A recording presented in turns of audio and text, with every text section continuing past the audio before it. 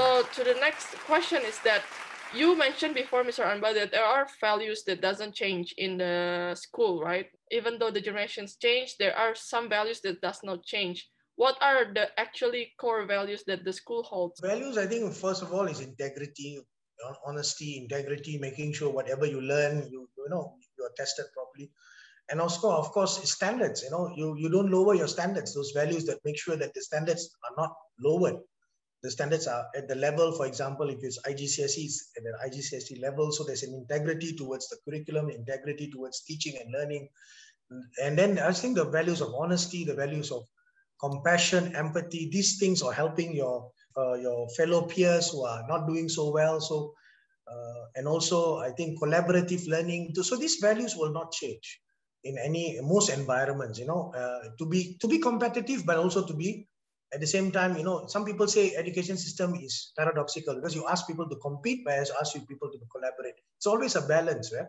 So it's collaboration is about helping each other. Competition is a healthy competition about different students doing well. So it's about helping students to fit into society, to reflect the values of society, and to be good citizens and to be good human beings and all that sort of stuff. So I think those values will not change irrespectively. Formal schooling, that is one of the parts of formal schooling to make sure that we infuse these values into the students. So yeah, this is going to be the most important thing. So the values that you talk about is actually more of the social values. Yeah, social values and also educational values. Educational values of making sure it's excellence. We don't lower the students of excellence. Just because everybody is failing, we reduce the mark. Then after that, we'll end up with low standard doctors or lawyers or scientists or researchers or entrepreneurs. So the values is not only social, the values is also academic. Academic standard is also, we don't lower it just because, it's a pandemic. We make sure we teach to the level that is needed. So it's not only social values, it's also emotional values. It's about also the academic standards. So those values will not change. So the expectation of a good teacher, just because we're in a pandemic online, doesn't mean the teacher says, oh, it's a pandemic, I can't teach properly. No, it's not like that. I think it's about maintaining your professionalism. Those values will not change. We try our best to make sure those values are adhered to. Yes. Thank you, Mr. Anba. For teachers then, I would like to ask Mr. Gandhi and Ms. Nara about these values that Mr. Anba just mentioned. How have you tried to deliver this to the students so that even outside school, they still hold this value? In class, I always say to a student that knowledge is power, but character is more. Maybe smart student or genius student, they have also lack in a value. So especially it is important for a teacher and also for parents not only supply about best education, formal education, but also about their character and how to transmit or how to deliver it to them. In class, sometimes I said that, yeah, this is good value. Example, honesty.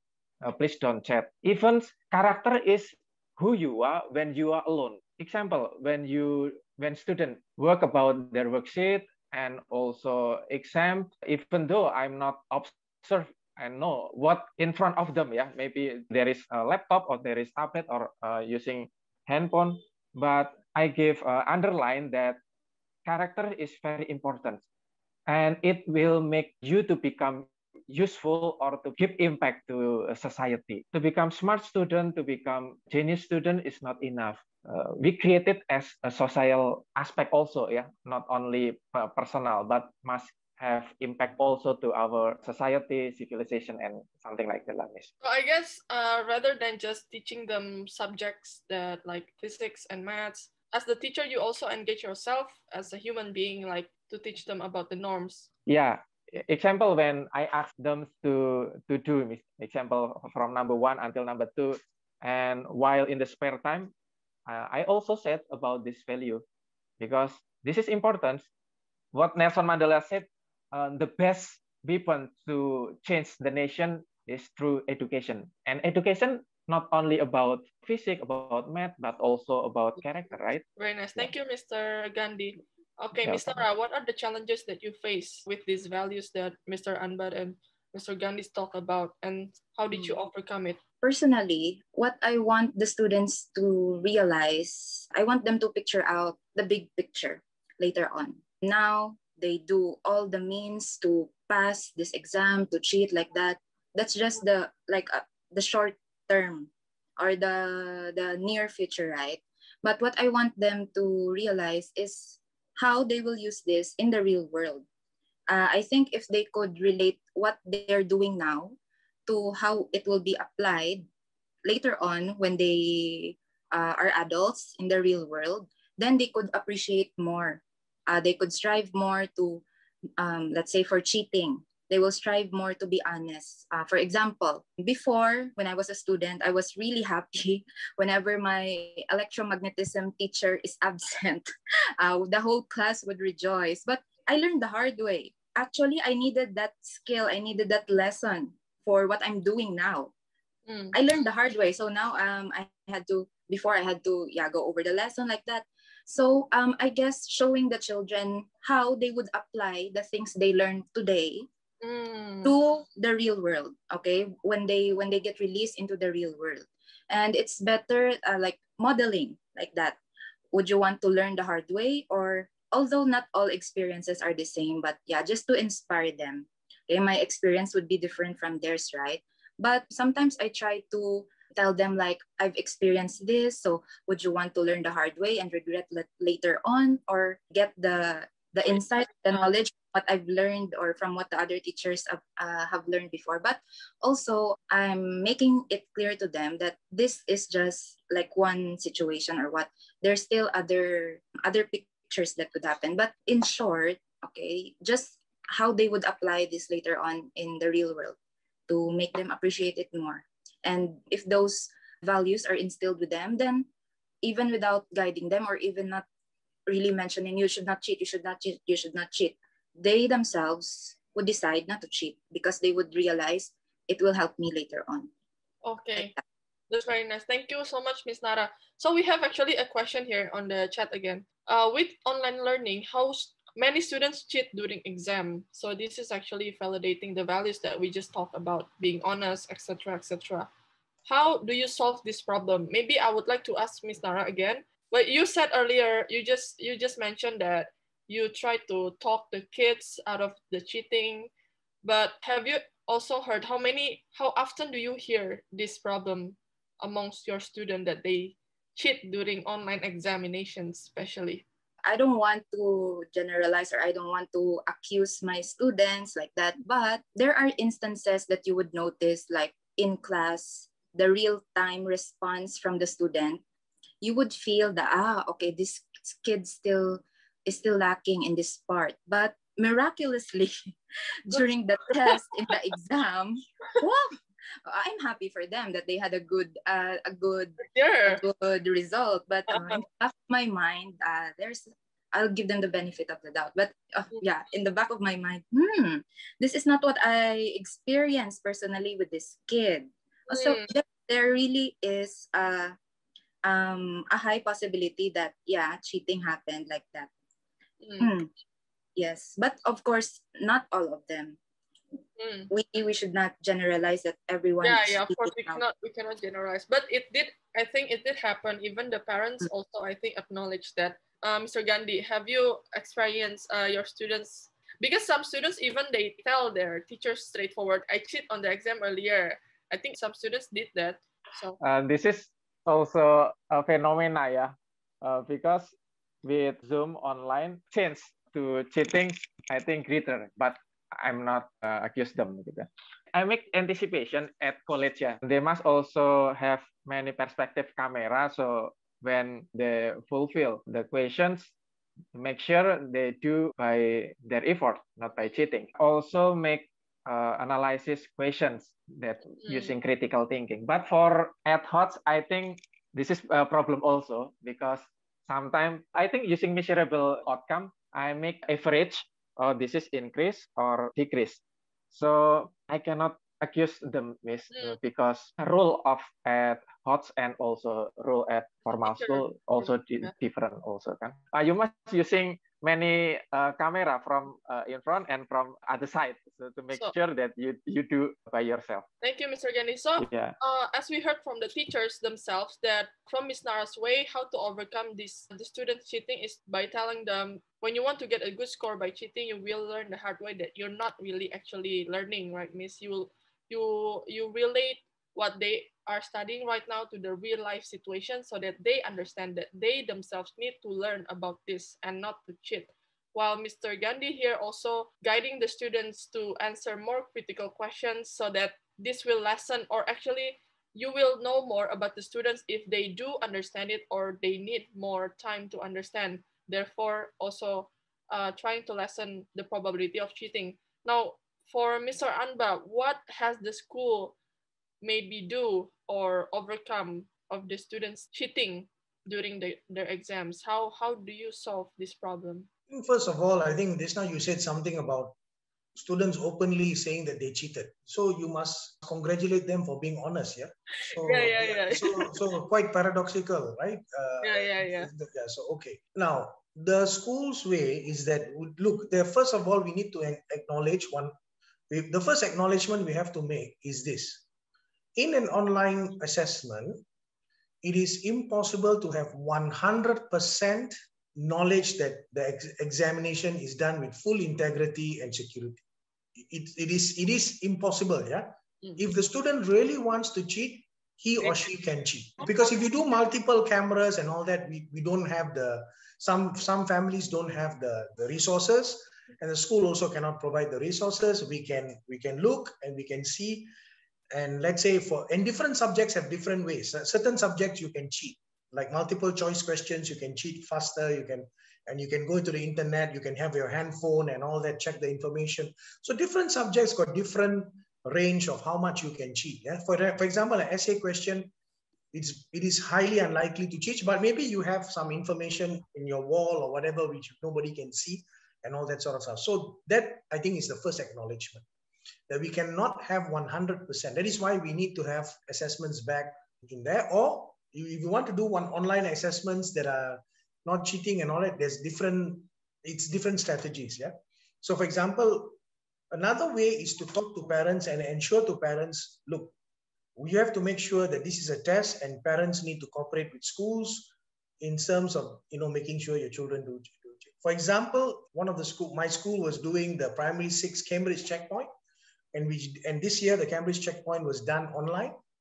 And we got the cooperation. We sent the letters out to the parents. So we put it in envelopes. We send it to the children. It was a big logistical task, which was done by our group of the assessment unit, and with the teachers and the heads of departments. So, and the students had to open the envelope and then do the test and then seal it back and send it. Now, in that whole process, there could have been cheating. Not all, but there is a problem. But it cannot be done. That cheating cannot be done without someone at home helping that child, right? So in this cheating process, is interesting. The parent has to take the value. If the parent is helping or abetting the student to cheat, then what can the school do? So the values, as all values, come from the home. So this is one important thing. So we have limitations in what we can do. I'm not going to come here and say, oh, we have a technological solution for all that. No. At the end of the day, it's human beings. Human beings want to cheat, they want to cheat. And this is the best time, if I'm a parent, this is the best time to teach my children a lot of good values. So that is one way. Now, there are other ways in which you look at it and you can put rules, you look at eye movement. Now, for example, like Mr. Gandhi or Ms. Nara, if the student does very well in your test and, you suspect that the student, now you don't have to accuse the student. What you can do is you can have, after a while, the next 2 lessons, okay, you can say, okay, look, I'm going to have a random check on a sum. Let's say you say, okay, come right now. All right, guys, can you now take over this lesson and explain how this problem is solved? And you get that student to explain. Now, if the student had cheated, he or she would not be able to explain the steps and the procedure. So that is one way. And then if the child is struggling to explain it, then you can go offline, have one-to-one and say, hey, look, you got this test. And then, you don't have to accuse the child. The strategy is very simple. Let the child know that you know that the child cheated. and let he or she handle it from there, and then take it from there, and then have a word with the parents. But don't accuse it. There are different subtle strategies that you can use. Now, online cheating, if it's a huge problem, everybody, then there's no point of schooling. But I think the problem is contained. Most parents are sensible, rational, and good people, and they want their children to become. So I think it's not a huge, many students do it. I think it's a few students who do it. And the few students give a bad name. And the few students are supported maybe by the parents, or they are so ingenious, their parents don't know it, or the parents don't care. Most of the time, the parents might not be caring. That's all. So I think this issue is, as I said, there are many strategies to know whether the student learn or not. Right? So if you suspect, then you can find different strategies to know how the students have learned. As I said, it is very, very difficult to check 100%. If you have a real examination, come on, even in face-to-face learning examinations, some students do cheat. We catch them. And sometimes we don't catch them because sometimes the teacher miss out or something like that. It's a different problem in a different scenario, but I think we just need to be vigilant and we can catch them and all that sort of stuff. But I think it is a problem, yes, but I don't think it's a huge problem as what people make out. I think it can be solved. There are ways to solve it. And I think online, and because of that, doesn't mean we don't have online assessments. Come on, we have to have some form of assessments, right? But what we can do, this is, for me, I take it as an advantage that this is a good time for parents and for school to make sure that we instill these values. This is the best time actually for parents to be engaging. Yeah, that's my point of view. I hope that answers the question. Thank you so much, Mr. Amba. So I guess what Mr. Amba just tell us, it's more of a note for the parents and the teachers then, yeah, to really understand, especially for parents, to also know how much your kids understand at school. I just saw one comment on the chat, and I fully agree with that. Yes, the application question in the university at a higher level is very hard to cheat. When you go, the higher you go, you know, there's even if let's say if you're going to IGCSE, you want to cheat for a question, it takes you another half an hour to learn and read that lesson, how to cheat it. So if you go to the internet, you don't have enough time. So it's 1 hour, one MCQ question, because it's an application question, it's going to take you a long time for you to cheat. So you're going to waste time cheating. So that's a very good way. That's how they actually do a lot of application. But the higher you go in your education, it's the online testing is very because the time is less. But knowledge-based question, true or false and all that, yes, you can cheat at the lower, maybe primary 4, primary 5, primary 6 level. Now, primary 6 maths and all that, if you use the MyPals book, I think if you're doing a MyPals book maths and you're going to do a model methods, I doubt you can cheat. Yeah. unless you're collaborating with your friend. Yeah. And that you need technology. Wow, your friend is wow. That means I would really give the children a high mark for creativity. Yeah. Very interesting. Yes. Thank you so much, Mr. Amba. This also go to the next question that I want to ask actually. How much influence do you think does the family support has toward a child's learning process? Besides maybe the one that you just mentioned earlier. I think it's 100. You look at all schools, in all education research they have done. Successful students over the many years, over the different generations. The number one point that comes is not schools or universities or teachers. The number one point that comes up in all research studies about successful students is the family support, not the environment per se. You know, when we say environment, some people say, oh, you know, divorced parents, single parents, and all that sort of stuff. It's not. There are many single mothers. The students have been very successful.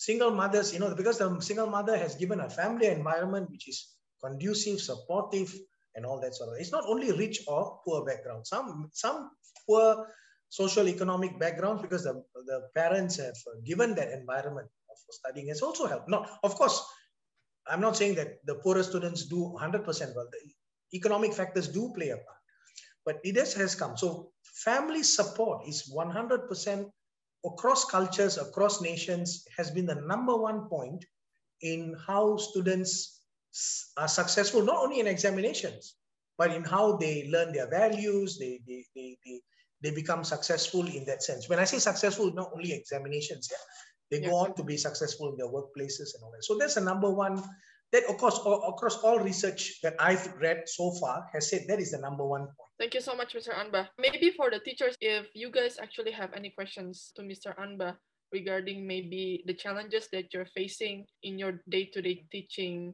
Can I just add a point here that I Sure, think, sure. yes, HOTS is a tuition center and a tutorial center and a learning center. But I do think that, I mean, of course, I know Miss Susie and she's done a great job for many years and she's wonderful in helping the students. But I think one important thing is the social and emotional health of many students. Now, sometimes in schools, because we are dealing with many students, sometimes I do find in this past 15 months is that some of the form teachers or some of them, the quiet students, we miss out on them. So we don't know how they're doing in mental health. Now, I'll give you one example. We got a message from one of the teachers who was actually in a tuition center, who gave us some good insight about how the child was struggling and the child was doing some writing and, maybe have some mental health issues or emotional issues. Now, this was a very good collaboration of a tuition center or a tutorial agency that was helping us as a school to help the parents and also to tell us about it, because the parents were overseas or in different places. So they alerted to us. So that also can be very useful. So not only in these online agencies do you just teach the content. Yeah, people normally make a mistake. You are also teachers, and you also have to look after the social emotional well-being of the students, because you can understand, you are the first people to know them and to detect them. So if you detect any differences or anything like that, and especially in this pandemic age, it's very important. Young people are, especially the teenagers, they're going through a difficult time. Yeah. And so maybe it is a good time. And I think this is a role that you guys can play to help schools, to help parents, to help the children, to help them in their mental health. And all. I'm not saying that you do the counseling or you do the help, but at least you refer and inform the parents that you detect this behavioral change, you detect some problems, so that the parents are aware, and then the parents can contact the schools. Then we can work together. That, in my experience, I think I've seen in a few students, and people like Miss Susie and all that, who are very responsible, who are just not only interested in teaching students English, maths, and science, but also in helping the students have good emotional skills and to have proper skills to be fully functional citizens. I think that's a very important thing. I think you guys also need to consider. Yeah. Sorry, that's my additional point. Understood. Thank you, Sir Anba. Yeah, I agree with Mr. Anba. Basically working hand in hand with the parents as well. And I think, the ways that Miss Susie runs her tuition center is like in line with what Mr. Anba said. When the teachers detect something with the kids, Miss Susie provides a good communication path between the teachers and the parents and the students, even the school. And I guess, and that's true, Mr. Anba, because when the students, they feel so overwhelmed at school, they tend to really share what they feel with us. So it's also a very realistic example. Yeah, thank you also for the advice, sir.